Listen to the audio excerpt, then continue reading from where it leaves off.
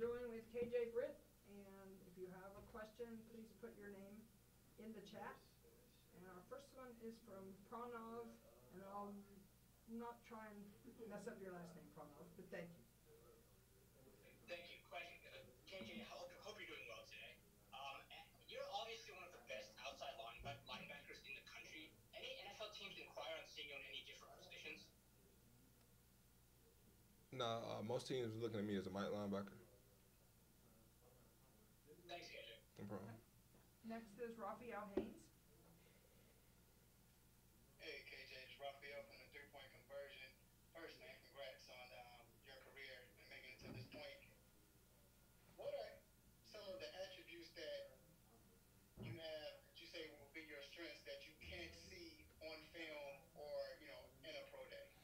The relationships that I make with my teammates, the way I care about ball, the way I care about my teammates and everybody who's going to help my team win. Also, just my competitiveness. I hate to lose in anything. I feel like that my competitiveness, the way I compete, is kind of scary to an extent, but those things right there is kind of the things that you really want to see unless you really know me. Next, a question from Brennan Rupp. Hey, you're really good against the run. Can you kind of maybe just talk about your ability in coverage? I feel like that I'm learning what to do. Really and truthfully, I just doing what I was being coached to do.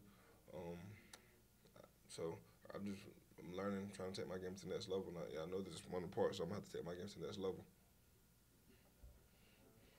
Next question from Matthew Sargent.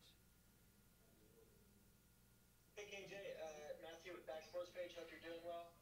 Just wanted to ask, I know every Saturday you're going out there and you're being evaluated, but you still got a game to play. But what are some of the unique pressures to a day like today where the number one thing on your mind is your evaluations?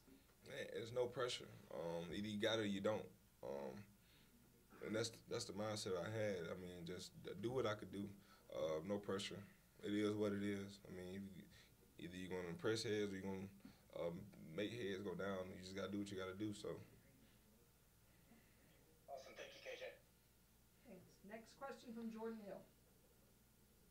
KJ, I want to ask you about last season. How tough was that having to miss as much time as you did, but also, we saw you during pregame being in there with the drills and with your teammates. How important was that to you to still be there with the team? It was really important.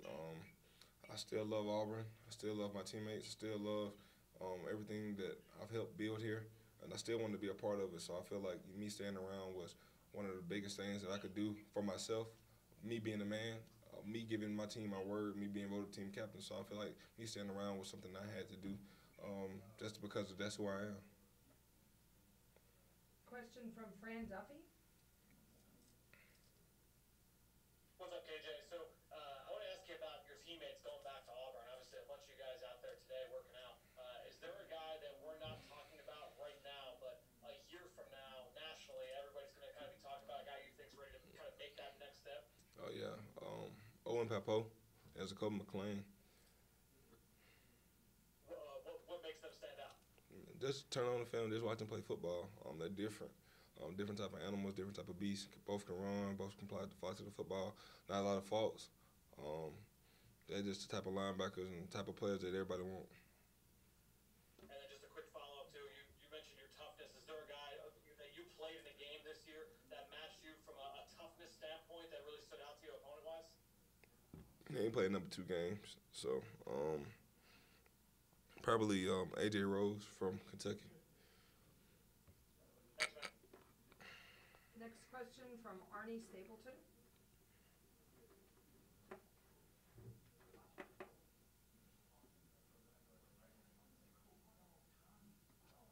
So I have a question from Arnie Stapleton.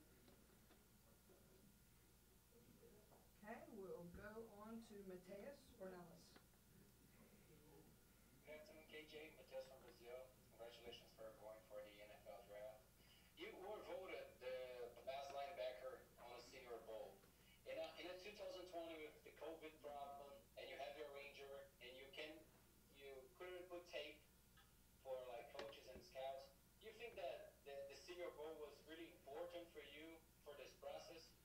Yeah, I really believe it is. Shout out to Jim Nagy for inviting me. Shout out to Senior Bowl Committee for having me. Because I believe that I could put my abilities and my talents on showcase against some of the best talent and some of the best ability that you're going to see. Then just coming out being rusty as I was and still being, you know, one of the best down there, I think that speaks a lot about, what type of player I am. So I believe that I knew the Senior Bowl was a big opportunity, so I was like, I got to take advantage of it. And I put all my feelings aside, put how I was feeling to the side, and I just want to play ball. Thank you. Good luck. Next, we'll go back to Arnie Stapleton. Hey, KJ, I wanted to ask you, in this last draft class, when COVID just kind of started, there was not really an off season, and then a lot of players, had kind of it affected them as the season started.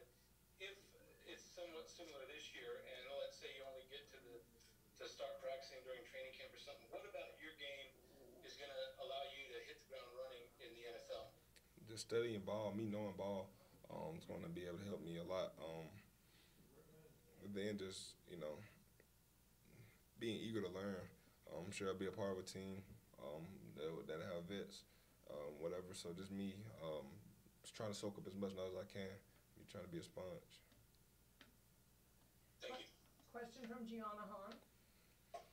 Hey KJ, what were your impressions of the new coaching staff if you got to talk to them at all? And what has the conversation been like between you and the teammates still on the team, maybe the linebackers, trying to help them get through the transition?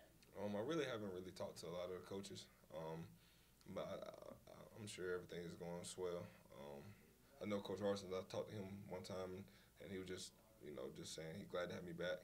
And my conversation with the teammates, they enjoying the coaching staff, they enjoying working out, and they enjoying everything here.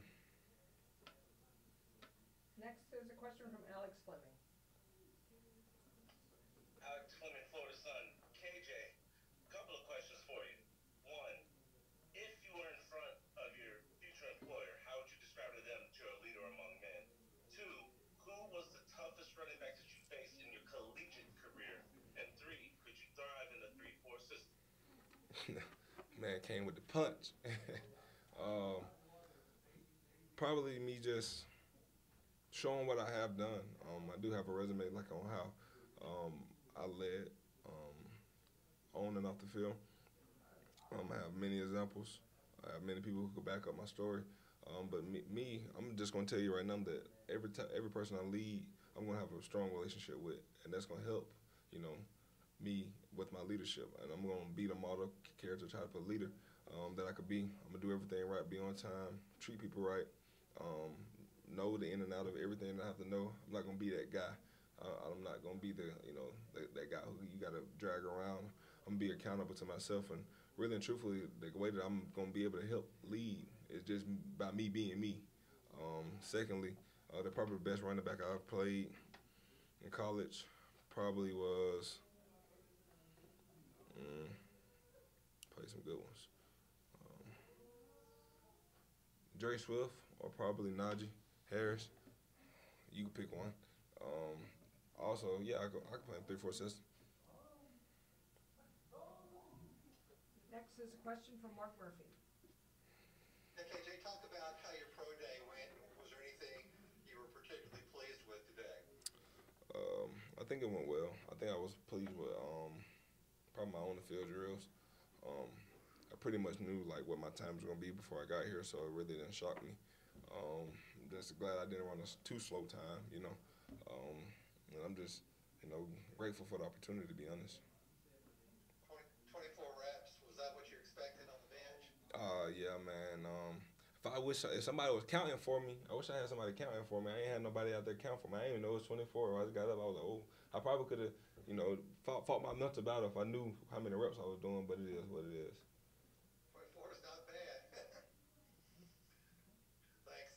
Okay, we got time for 3 more for KJ. First is Andre Robinson. Andre Robinson, Challenger Community News. KJ, congratulations on your pro day. Thank you, man. Appreciate you. I mean, 118 tackles, you had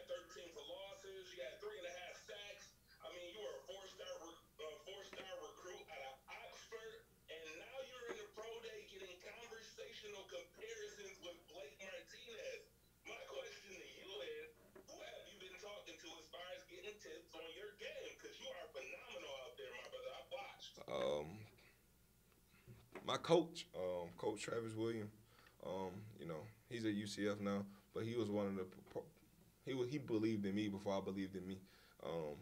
Sometimes I get nervous and I lack confidence in what I really can do. But when the lights are on, when it's time for shine, I'm there.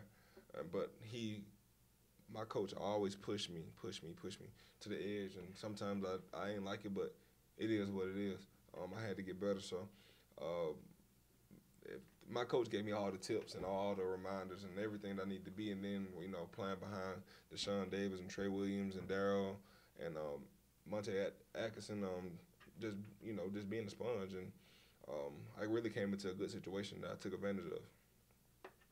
You talked about being a sponge.